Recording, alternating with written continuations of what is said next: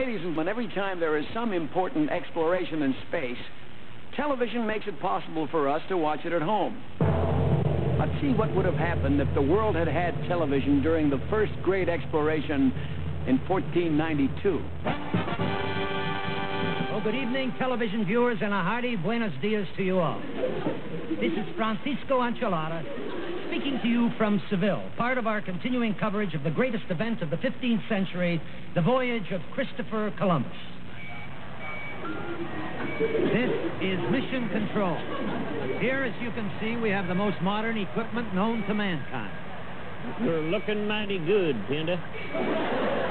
You too, Nina and Santa Maria. This is the computer operator.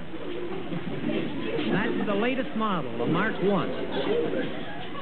And this is the man in charge of communications.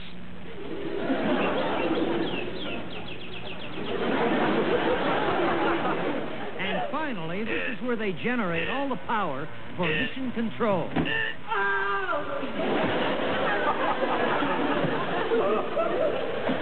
Well, it's been 2.5 months since that momentous day that Captain Columbus set sail from Palos. If you missed it, we have a videotape replay of that famous launch and countdown. We'd like to show it to you right now. 5, 4, 3, 2, 1, 0!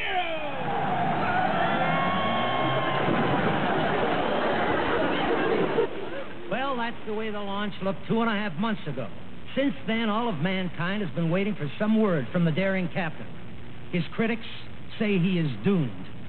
For a report, we switch you to Pedro Taco in Lisbon. With me, I have the most vocal critic of the Columbus theory, the eminent Portuguese navigator and explorer, Vasco da Gama. Senor da Gama, See, what do you think of the Columbus theory that the world is round? preposterous. The world is flat. Every schoolchild knows that. Then what do you think is going to happen to Columbus? Well, isn't it obvious? He will sail along the ocean till he comes to the edge, and then... goodbye, Columbus. Do you really think that will happen? Mark my words. He will come to the edge, and then... goodbye, Columbus. Well, so much for the proponents of the flat world theory. And we... Just a minute, I'm picking up a TV transmission from one of the ships. We'll see if we can get it for you. I believe that's from the camera on the poop deck of the command ship, the Santa Maria. And if I'm not mistaken, that's Christopher Columbus himself. Oh, Captain. Captain, please. Hey, Giuseppe! I'll have this fish fried.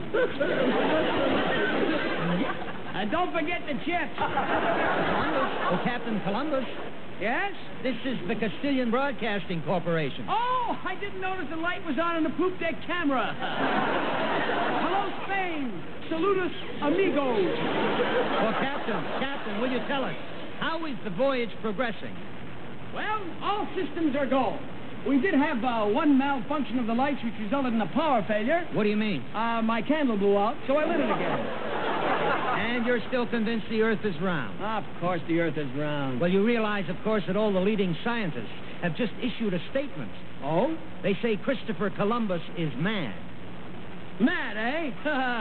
They said Marco Polo was mad. They said Vasco da Gama was mad. They said Salvatore Bacigalupi was mad. Salvatore Bacigalupi? What did he discover? Nothing. He was mad. Now, if your name was Salvatore Bacigalupi, wouldn't you be mad, too? He wasn't even Italian. He had this Chinese restaurant. Well, Captain. An Irish neighbor. Captain. What makes you so positive that the Earth is round? What makes them so positive that it's flat? Did you ever see the globes that they use to teach the kids geography? Look at this thing. Does this make sense to you? Isn't that ridiculous? I was wiped out when I first saw it. No wonder the kids are revolting. No wonder. Yeah. Well, Captain, any messages for the folks back at home? Tell my beloved wife that I'm thinking of her all the time, and I count the days till I return. Over and out. We have a report from Genoa that our correspondent, Manuel de Harga, is ready with an interview with the mother of Christopher Columbus.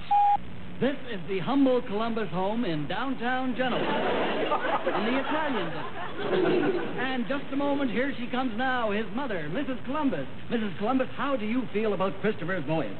How should a mother feel? She's been gone 2.5 months and not a wife.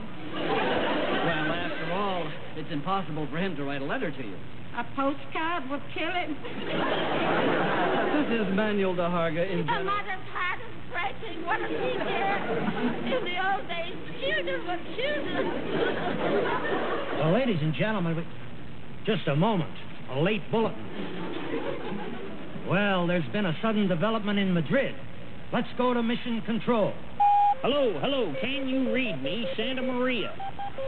What's all the excitement about, Controller? We're trying to contact the command ship. Apparently, they've sighted something. This is Mission Control, Madrid. Come in, Santa Maria. This is Santa Maria. Are you receiving me? Loud and clear. We just sighted some land birds. Did you say land bird? Right.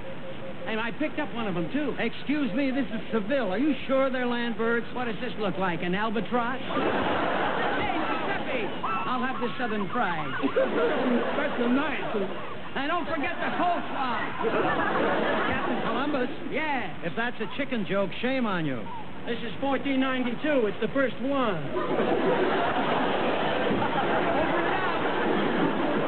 Well, that's an interesting development. Does the sighting of land birds change the opinions of the critics of this voyage? Over to Lisbon. He will sail along till he comes to the edge and then...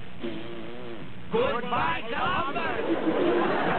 Perhaps the people most interested in this voyage are the King and Queen of Spain, Ferdinand and Isabella. It is common knowledge that Queen Isabella financed this voyage of Columbus against Ferdinand's wishes. For an on-the-spot interview with our remote camera, we take you to the court of Spain.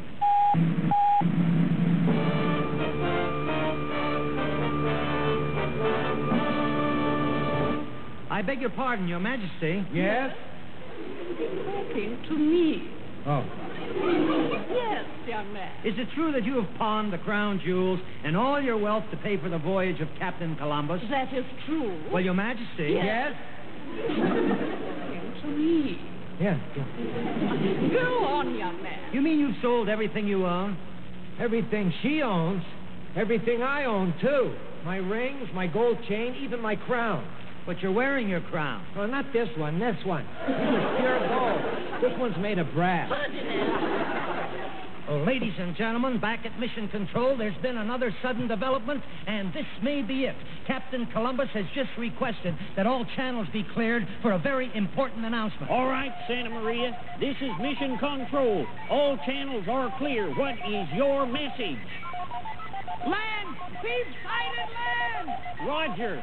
Can you point your portable TV camera toward the shoreline and pick it up? I'll try. There we are!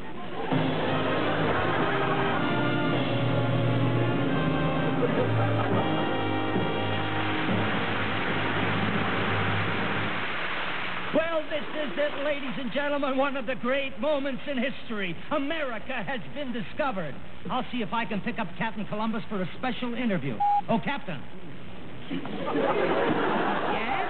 This is certainly one of the great moments in history. Do you have any memorable statement you will make when you first set foot? Well, I thought I'd say one small step for man, one giant leap for mankind. You think that's pretty good?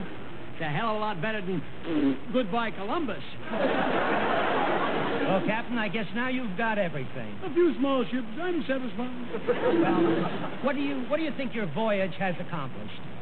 I have discovered a new world free of all the hatreds of the old world. And I will build a new society here based on peace and brotherhood. Well, where's the first place you're going? Well, I may be wrong, but I think it's Havana.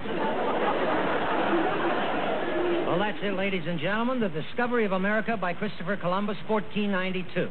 This is Francisco Ancelada wishing you all buenos dias. And remember, if you drink, don't ride a horse. Good night.